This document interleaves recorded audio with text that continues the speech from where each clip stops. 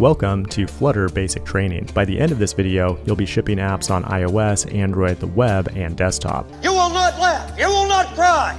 You will learn by the numbers. I will teach you. Flutter is quickly becoming the world's most popular cross-platform framework, thanks to its awesome developer experience and ability to ship high-quality apps on multiple platforms. It's unlike anything else out there, which also means that it has a steeper learning curve. To get good at it, you'll need to stop watching YouTube and start building something. I created a bunch of satisfying examples that we'll go through together, designed to make you a productive full-stack Flutter developer. There are certain things they don't tell you when you first get started, like it's 100 times faster to refactor your code by hitting Control period than it is to do manually. We'll look at a ton of productivity boosters like this, and at the end of basic training, I'll give you a certificate that you can frame on your wall. And if you want to go beyond the basics, I just released a brand new Flutter course available to pro members on Fireship.io. There's an ephemeral discount in the video description. To get started, you'll need to use the most important skill for any developer: following directions. Head over to flutter.dev and follow the install instructions for your system. Or if you want an easier way to get started, Dartpad allows you to edit and run Flutter code in the browser. Now open the terminal and create a new project by running flutter create. Now open it in VS Code and make sure to have the Flutter extension installed. At the bottom, you'll see an option to select a device, like Windows, Chrome, or a mobile emulator. I'm going to run my app in Android by running flutter run from the command line. Now find your application code in the main Dart file. Read in between the lines to find a color or icon in your UI. Change one of these values to something else. You'll notice that when you type after the period, everything is auto-completed in the IDE. Tooling is partly what makes Flutter development so productive. If you don't leverage it, you are not going to survive basic training. If you survive recruit training,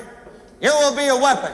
Save the file. Now type a lowercase r into the terminal. That performs a hot reload, allowing you to instantly see the changes in the UI without having to rebuild the entire app. Now take all the code in this file and delete it. We're going to start from scratch. First, import the Flutter material package at the top.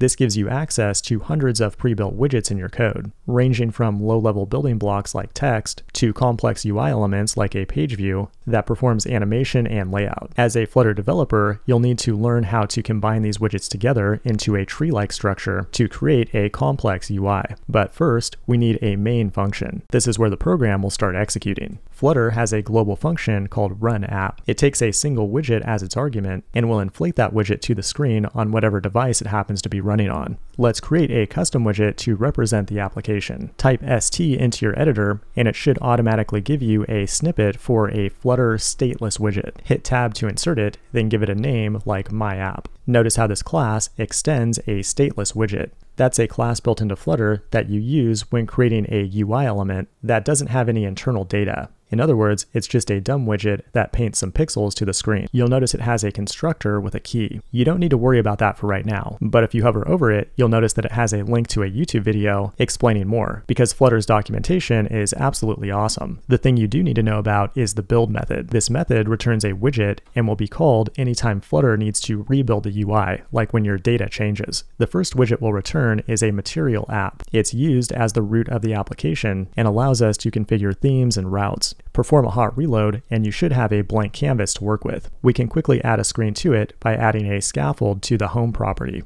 A scaffold allows you to build screens with common UI elements, like an app bar at the top. Every pre-built widget has a bunch of named parameters where you can customize its appearance. Put your cursor inside a widget, then hit Control Spacebar to bring up all the options. Go ahead and add a background color, then add a title by creating a text widget. Now hot reload to check out your first Flutter screen. That's pretty cool, but there's no time to celebrate. Now we need to talk about layout, or how do I put widgets where they need to go in the screen. The most fundamental way to lay out a widget is with a container. It's kind of like a div in HTML or a view in Android. It takes one child widget as an argument. We can make that a text widget for now, which will place it in the top left corner of the screen. You can think of it being surrounded by a box, and we can change the dimensions of that box by adding margin and padding. We can also customize things like the height, width, and color. We can also make the box look a lot cooler using the decoration property. It takes a box decoration widget as its argument, which allows us to customize things like the border, gradient, shape, and shadow of the box. Containers do a lot, but Flutter has some other widgets that are more focused. For example, if you just want to center a widget in the middle of the screen, you can do so by wrapping it with center. Now, you could write that code manually, but if you want to have a good time, you'll right-click on the widget or hit Control period to find the refactor tool, then select the option to wrap with center to write that code for you automatically. Another tip is that if you're using a container to apply some padding, use the padding widget instead. Or if you're creating a container with a fixed width and height, use the size box widget instead. But how do we deal with multiple related widgets like a row or column? That's where Flex Layout comes in. If you're familiar with CSS Flexbox, you'll be way ahead of the game here. Flutter provides row and column widgets used to lay out multiple children horizontally or vertically. Unlike a container that takes only one widget as a child, a column takes multiple children as a list. Create a column, then add 3 icons inside of it. You'll notice that each icon is laid out one after the other vertically. Change that widget to a row, and now they flow horizontally. The direction they flow is called the main axis, while the opposite direction is the cross axis. You can change the spacing and alignment between the children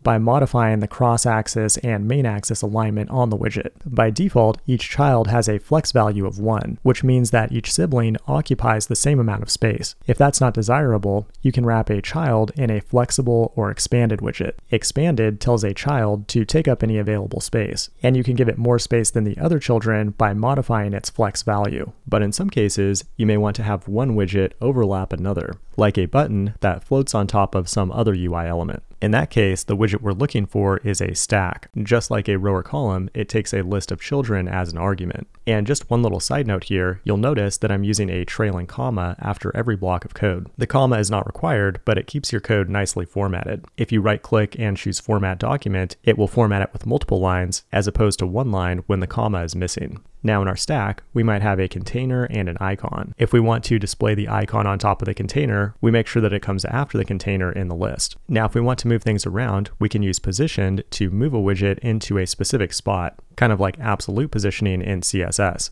Or if we want to modify its positioning relative to its parent, we can use align to move it to the top, left, bottom, right, or center. Those are your low-level building blocks for layout, but Flutter takes care of many UI elements out of the box. For example, if we add a floating action button to our scaffold, that button magically appears down here at the bottom right. The floating action button widget has an event handler called onPressed. We can define an anonymous function here to handle the gesture. If we then want to add a bottom bar to it, we can use the bottom bar widget to add some navigation icons to the scaffold. We also need a drawer that animates out from the left. We can achieve that by simply adding a drawer to the scaffold. That's pretty awesome, but eventually you'll lay out your widgets and they will overflow the bounds of their parent, which will summon the red screen of death, or this black and yellow error tape. When you get an error like this, the terminal output will link you to Flutter's built-in debugger. That'll give you more information about layout to help debug things like this. In this case, the problem is that our parent is not a scrollable view. Things don't just scroll automatically. Instead, you need to use a widget like ListView. It takes a list of children as its argument, but will scroll between them. It can scroll both horizontally and vertically, and you can even tell it to garbage collect items that are no longer on the screen. You'll notice that in this list, we're adding each widget individually, but in real life, you'll often need to fetch a bunch of items from a database and then create each list item programmatically. In Flutter, many widgets can be built dynamically using builders, which is just a function that you define that can map a list of data to a list of widgets. And that means you can create a scrollable list that is infinitely long, where the children are rendered lazily, keeping the UI smooth and fast. Now that you know how to build a UI, we need to talk about state,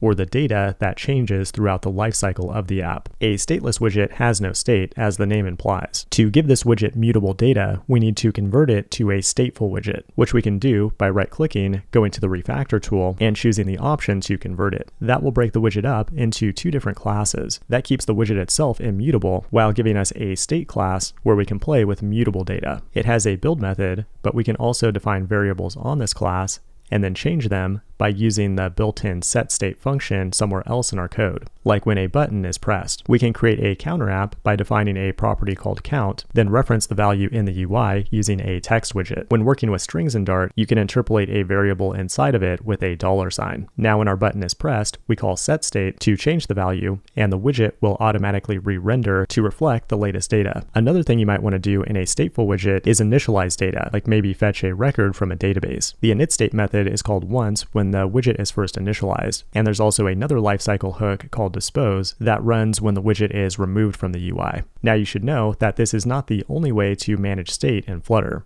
In fact, there are many different approaches and many strong opinions out there about this topic. In my full course, I use a package called Provider that allows us to share real-time data throughout the entire widget tree without ever needing to use a stateful widget at all. There are also full-blown solutions out there like Block and Qubit. The full course also contains a repo of the same app built with Qubit. I want to give a shout out to Raleigh Perez for putting that demo together. If you're looking to hire a Flutter developer, you'll definitely want to get in touch with him. Now that we have a fully functional counter app, the question becomes, how do we navigate to a different screen? Well, confusingly, Flutter has Navigator 1.0 and 2.0, and all you need to know for basic training is 1.0. At this point, go ahead and build 2 different stateless widgets. Then give each one of them a scaffold. Make sure that each scaffold has an app bar at the top. In the first page, go ahead and add a button to the body of the scaffold. Now think of your navigation like a stack, where you can push and pop different screens onto it. To add a new screen to the top of the stack, we use Navigator push with the build context, then create a new material page route.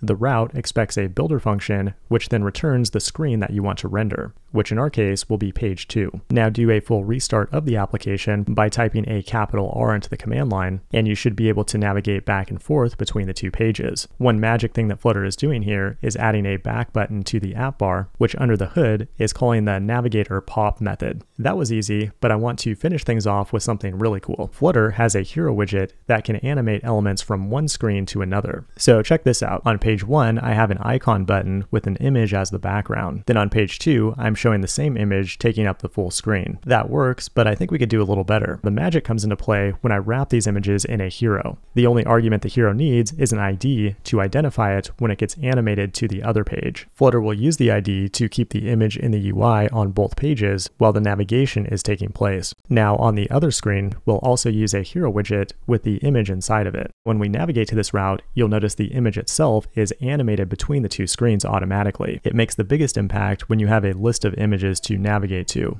Not only does it look awesome, but it would be extremely difficult to implement from scratch. Congratulations, you just completed basic training for Flutter. Take a screenshot of the certificate and frame it on your wall. If you want to go beyond the basics, become a pro member at Fireship.io to get access to the full Flutter 2 course, where we build a complex application with Firebase. Thanks for watching, and I will see you in the next one.